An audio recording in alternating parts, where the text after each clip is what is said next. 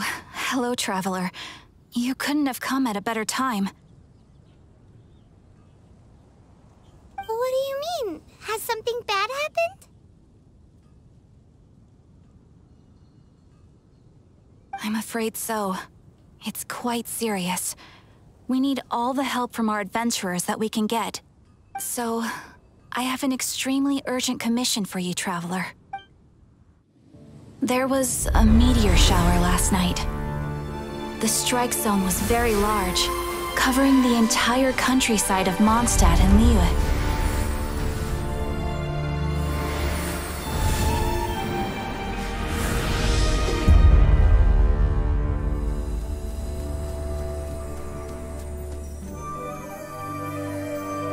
The meteorites seem to harbor a strange power. A power that sends any who touch them into a deep sleep. The guild believes the meteorites to be highly dangerous. Whoa, that does sound pretty serious. Truth be told, we have never encountered anything like this before. The Adventurers Guild is currently stretched beyond capacity. We are relying on our members across the land to rally together and support the relief effort at this trying time. One moment. Safety must come first. Catherine, vassal of the Imanachaik? Do mine ears deceive me?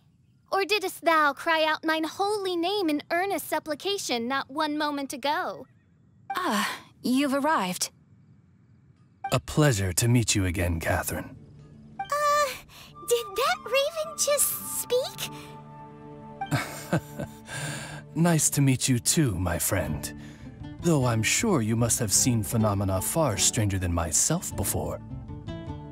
My loyal subjects, I see your faces are filled with fear and trepidation at the vile and villainous evils that once again seek, albeit in vain, to disturb the peace and tranquility of our beloved Mondstadt.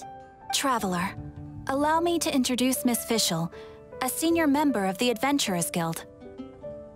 Fischl, Oz, this is the traveler of whom I have spoken to you previously. Oh, you are the traveler? One finds the look in your eyes to be most agreeable. Honorary Knight of the Knights of Favonius and travel companion Paimon, we are honored to meet you both. We have heard much about you. Traveler, do you also mean to confront these cryptic crystals of darkness and doom? Crystic cryptos of doomness and... what? I believe that Mein Fräulein does indeed refer to the meteorite strike. The Adventurers Guild has so far been unable to ascertain the cause of the meteor shower, or the precise side effects of the meteorites. Hence, we recommend that adventurers travel in pairs for safety. Traveler, Fischl, please look out for one another on your journey, and exercise extreme caution at all times. Very well then. You have always been a pious vassal, Catherine, and thus I shall acquiesce to your heartfelt plea for mine assistance. Rejoice, for to join the Prinzessin de Verurteilung on her majestic mission for but a fleeting moment is surely cause for an eternity of elation. This young lady is my master, Princess Fischl. She hails from a world beyond known as Imanachaik. I am Mein Fräulein's humble familiar, Oz the Raven. Wow, that all sounds very impressive. My name's Paimon, and he's a traveler. We look forward to working with you. In time, you will understand. The more time you spend with Miss Fischl, the clearer everything will become. Blind to the glory of the Imanachaik, realm of everlasting night, though one can hardly expect more from a lowly traveler. Hence, it is not blasphemy but ignorance that be the cause of this transgression. One will therefore show clemency. Clemency? Mein Fräulein means to say hello. These guys are the weirdest double act Paimon's ever seen. The girl sounds strange enough as it is, but every time her pet bird talks, it gets even weirder. I am sure that you must have many questions. Perhaps we can walk, or indeed fly, and talk. Oh, and that's another thing. What's all this about traveling in pairs? This is clearly a party of 4.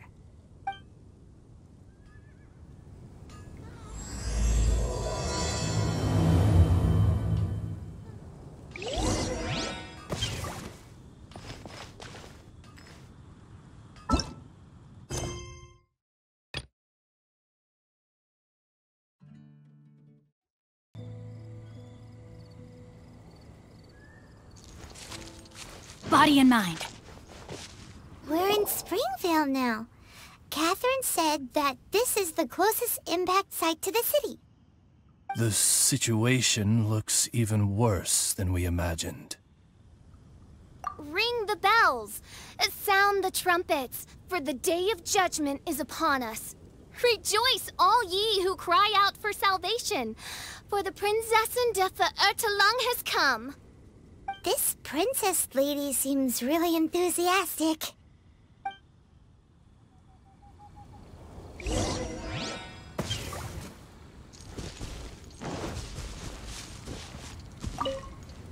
Dear mortals, in this dark hour, your Prinzessin permits you to forego the usual etiquette and simply relay your account of the matter at hand forthrightly.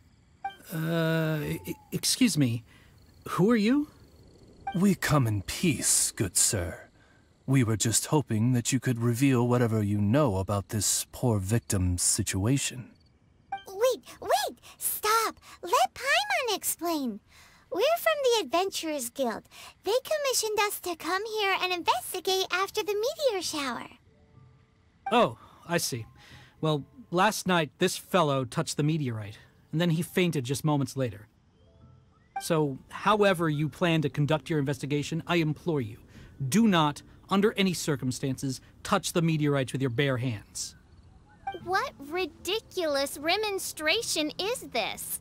Is one not under the divine protection of one's Edelstein der Dunkelheit, and thus impervious to the trifling threat posed by this petty piece of black crystal? On the contrary, mein Fräulein, wise is the princess who is receptive to the sound advice offered by her subjects. Is that so? Very well then, one shall proceed as advised.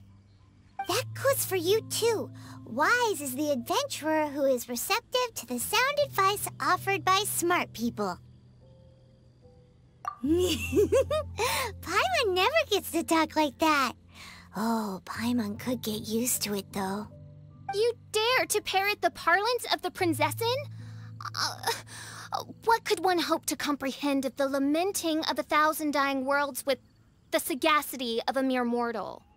Perhaps it is better that you remain in blissful ignorance, for the burden of fate borne by the Prinzessin de Verurteilung would surely be too much for thy shoulders.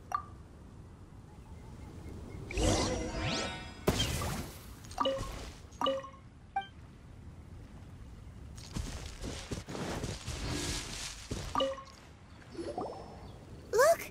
Another victim! Pray tell, O knight, what tragedy befell this unfortunate subject of mine? He's been sleeping all day and shows no signs of waking up. He did, and now he's fast asleep. Occasionally he also sleep talks. Can't go on. Need to rest. What's going on? Why is he saying that? His dark dream harbors a forbidden fruit, poised between the jaws of a ferocious beast. Woe betide the weak should they peer into its eyes, as black as a moonless midnight, for they shall surely be lured into the abyss.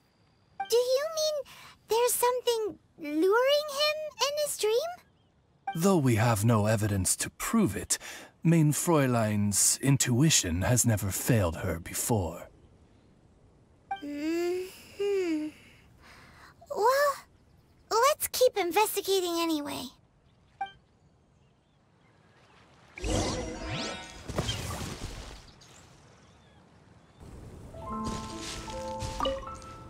Greetings. I am Sister Edna. I am here to nurse the sick. State your name at once, you heinous heathen of nefarious nightmares! My apologies. Main Fräulein was not addressing you. This man lying on the ground, has he spoken at all? I believe he said something about having to get back to work. The wine. The wine. He seems to be sleeping deeply indeed. This is no ordinary dream. This man, he has been cursed. Can't you just wake him up? I've tried. He awoke once for a brief moment, but quickly lapsed back into sleep. Did he tell you anything while he was awake? He said he dreamed he was on top of a mountain, and it was very cold there. Mountain... cold. This has the trappings of a cruel, cold curse by a mountain-dwelling demon. Alas, one fears these demons have descended from their icy peaks and now covet the domain of the Spring Fairy. This is a most grave state of affairs. But fear not, for damnation is mine to dispense. Sorry to interrupt you folks. Do you have a moment to spare? Oh, hey, Drav! What's the matter? I can hardly get the words out. One of the meteorites struck the hill behind our village. Alan told everyone he was going to go see it for himself. And then, sure enough, he just ran off. You've seen how dangerous these confounded meteorites are. I'm afraid something may have happened to him. Could you come with me to find him and bring him back? Wait. So, big blazing rocks fall out of the sky, and all Alan's worried about is missing out on the action? Exactly. Once we get that rascal back safely, he's due for the scolding of a lifetime, if you ask me. Paimon could not agree more. Let's go find that rascal and drag him back by the ears.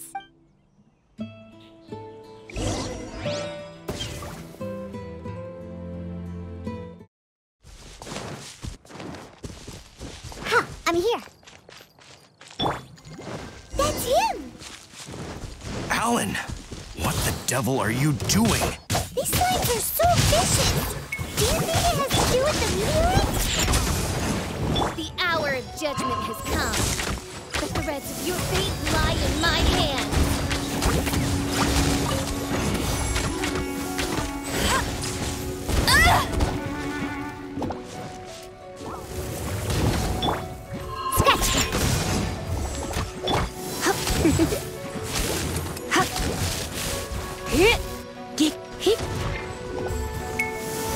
Rain outlines your fate.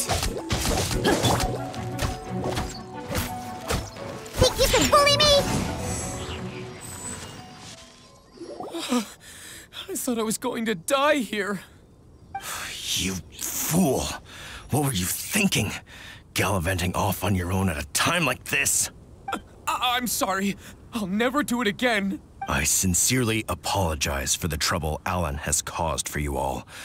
I will make absolutely sure that he learns his lesson. Yeah, next time you think about doing something stupid, think again.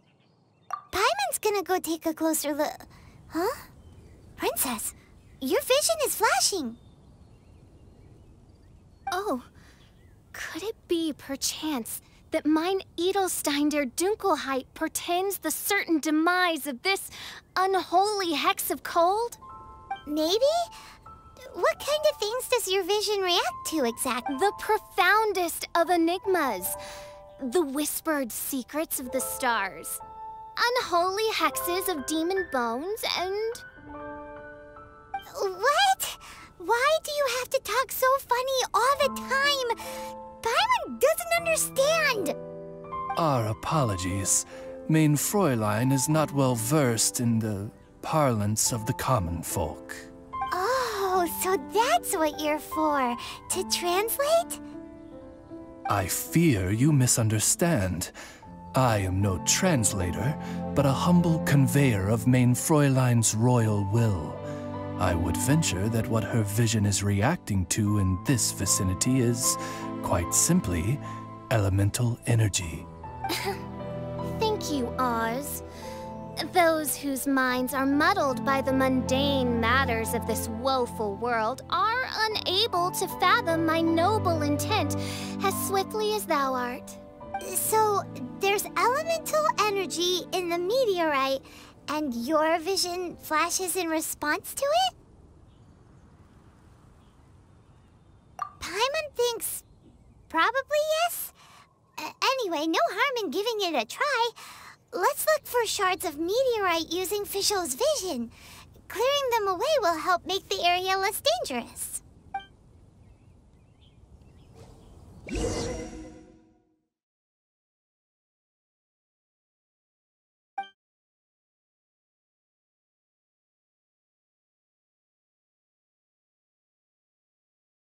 I believe we have found something.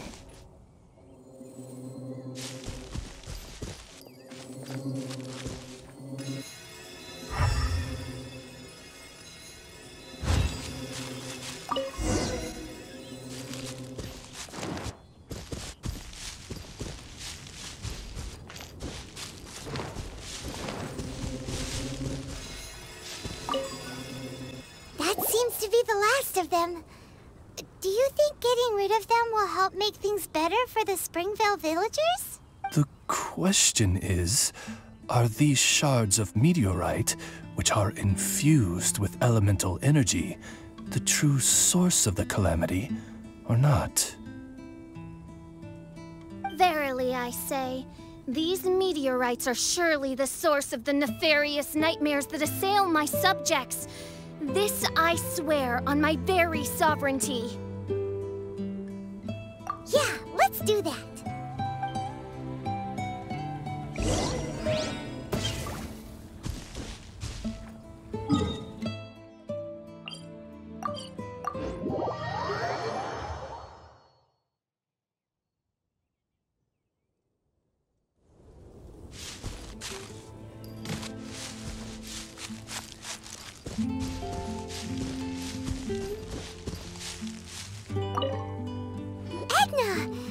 We got rid of the meteorite up on the hill behind the village.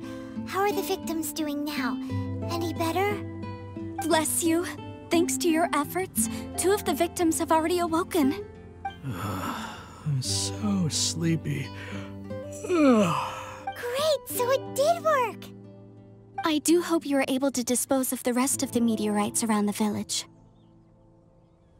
This is wonderful news. It gladdens the heart.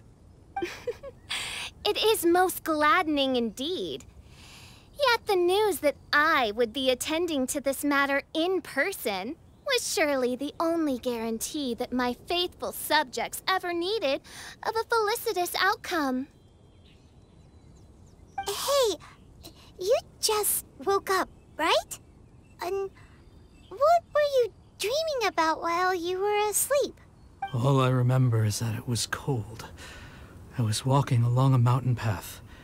In the ice and snow, I think. So, just hiking in the mountains? Or were you supposed to have a destination? I really don't know. In my dream, it felt like I wasn't in full control of my actions. Then thou wert surely cursed, I say. Oh, wretched scourge upon this land.